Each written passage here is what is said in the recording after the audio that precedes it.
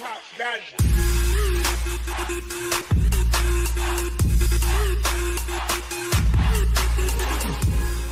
What's up, everybody? It's your host Cleric Dragoon, and in today's video I'm going to cover an attacking strategy that we've already talked about before in the past, with the exception of I'm going to add a different element to it. I am talking about Shattered Gohobo, but this time all of these attacks are dealing with an EQ entry. And I know a lot of people kind of argue about which is better, jump with poison or EQ that opens up the base, multiple compartments. It just depends on the attacker, honestly, and what he prefers. Both of the attacking methods work quite nicely. But we're going to just look at them and focus on them in this video and see what you think. So here we go. We're going to start here with Gavin. As you can see, this is a 0.5 base, a little rushed. It's not very impressive overall, but there is 3 bows. So for Town Hall 9, he's got 2 Infernos as well. It's a pretty good challenge for Town Hall 9. Older meta as well, so the DPS is really strong and concentrated. And right here, Gavin is just making his funnel, being very patient here. He's already got Inferno hitting a golem already. Wow, even the wall breakers are getting targeted. Holy smokes. Alright, so he's got a perfect funnel into the base here. And it's already opened up quite nicely with that EQ, as you can see. And there goes the rage, and guys, he is getting mega value out of this push into the base. He's getting both of the Infernos down. Now the CC is going to be engaged right now by the Queen. Here comes the Hogs. He wastes no time. He's got his Hogs moving in that quickly. And his Hogs are just going to converge in. I think he's trying to save his kill squad a little bit here.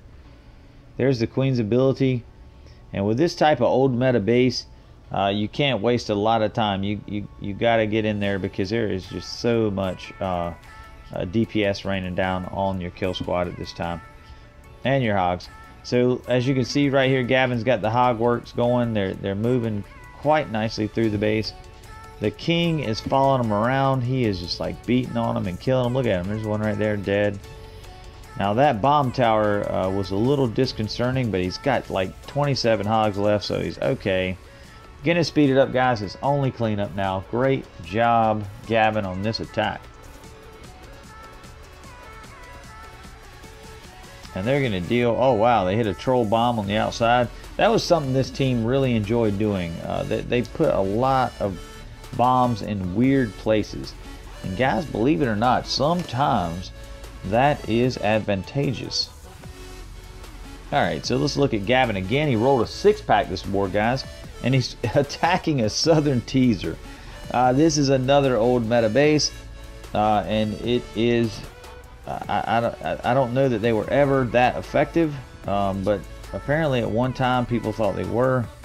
But Gavin is going to show you exactly what to do with this base. Right now he's just kind of picking off percentage, and as you can see, he's going in on the right side of the base, probably around this archer tower, or either up here on these wizard towers. I haven't seen the actual hit. Yep, there we go. He's just going to wall break in there. Now I like this here. He's using a giant just to tank the funnel right now.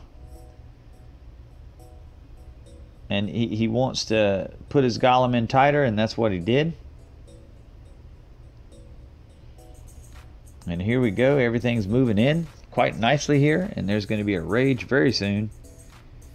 And there it is. That rage is going to get him really deep into the base here.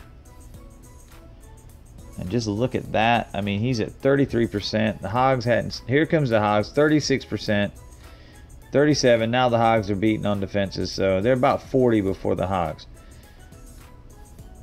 I try to keep up with that. I think it's interesting, the amount of a percentage that the kill squad gets. Sometimes I've seen kill squads get up to 50%, and that just blows my mind. And look at all those Hogs, guys. There is a ton of Hogs here. They're so green, looking yummy. Once they knock that bow down, it's time for the heal. And guys, I'm going to speed it up because this is a wrap. Wow. Talk about overkill. All right, there we go. Good job, Gavin, on that 6-pack. Now we're going to take a look at another one of our guys that loves this attacking strategy, and that is Ryan. And he is rolling that same setup, same army comp, and it works. It works almost every time. I rarely see Ryan fail. He does have a very high percentage hit rate. So let's take a look. And he loves this attack.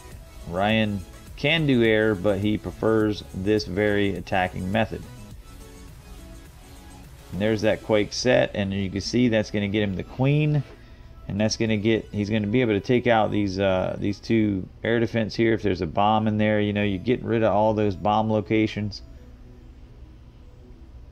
And now he's making that funnel, and he's got wall breakers here, but he really didn't even need them. I think he just made them and didn't realize it as he done his attack. So that was 8 troop space that he's going to waste here. Oh wow, look at this, guys. No, he's actually using them. He is actually doing something I've never seen done before. He's actually using that golem to tank his hogs, kind of like reminiscent of the older meta attacking styles where the attack would proceed by a giant coming in tanking, but he used a golem this time, and that is really cool. And it seems to have worked really well, actually. There's a lot of skellies on the hogs, though, unfortunately. A lot of skellies, and all the hogs pretty much are healed up to get through the last archer towers, and there went another bomb. Boom, boom. With that, the skellies are down. He don't have a ton of hogs left at the end of this attack, but it's plenty to get it done. Great job, Ryan, on this attack. Excellent planning. Love the golem. That was pretty cool. And that is definitely not seen very often. Alright, we got one more attack, and that's by Ryan. He rolled a 6-pack this war and got her done, and he's attacking the general. How about that? You guys have seen this base before. Watch that Quake. It's going to give him access to about probably 60-70% of the base. Here comes his funnel here. There's the wall breakers going. Great. Everything looks great at this point.